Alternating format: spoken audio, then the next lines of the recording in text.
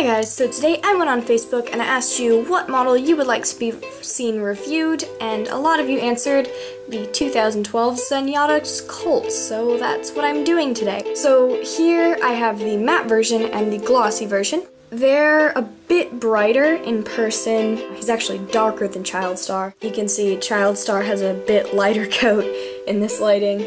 Now personally I found that the glossy actually had a lot better shading. So first we're going to talk about the matte version. The matte version is just an OF regular run Breyer, and you can be picked up at basically any store, and he's very cheap. I bought mine for $17 on Amazon.com. I can include a link to that sales page in the description of this video if you would be interested in purchasing him. So he's a regular run, you can purchase him anywhere. So that is him. He's a dark bay, he has one little pastern and a star on him. Now to the glossy Zenyatta's Colt. This run is a run limited to 500 pieces. Mine is number 30 something. I found that they have a bit lighter shading than the other one. You can see mine looks a bit tippy from the front. You had to purchase them on pre-sale on the Zenyatta shop, which is Zenyatta's actually official website. The glossies are currently going for anywhere to $130 to $150 on eBay, new in box at the moment.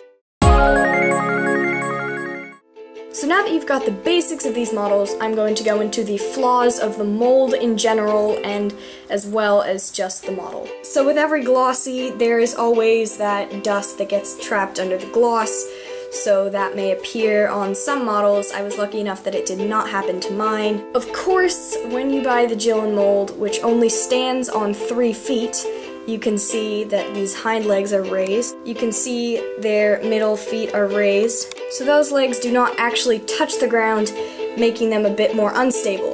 They have a couple mold flaws, which of course being that they have warped legs. So a lot of the Jilin molds, you'll see this on any model.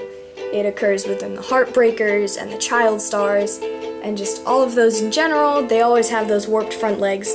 Mine seemed to stand okay, but I had to put little pegs and stuff in the shelf so that their legs would all stand perfectly. Now I'm going to be discussing different breeds that you could show your models as. These are just simple suggestions, there are so many breeds. I show mine mainly as a Wielkopolski and a Tersk.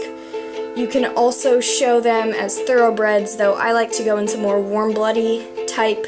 I've seen people show them as Dutch warm bloods and American warm bloods, and just different warm blood and European breeds that are a lot lighter. I mainly show mine as a Wielkopolski and a Tersk. You could show them as Holsteiners, so those are just some suggested breeds for you.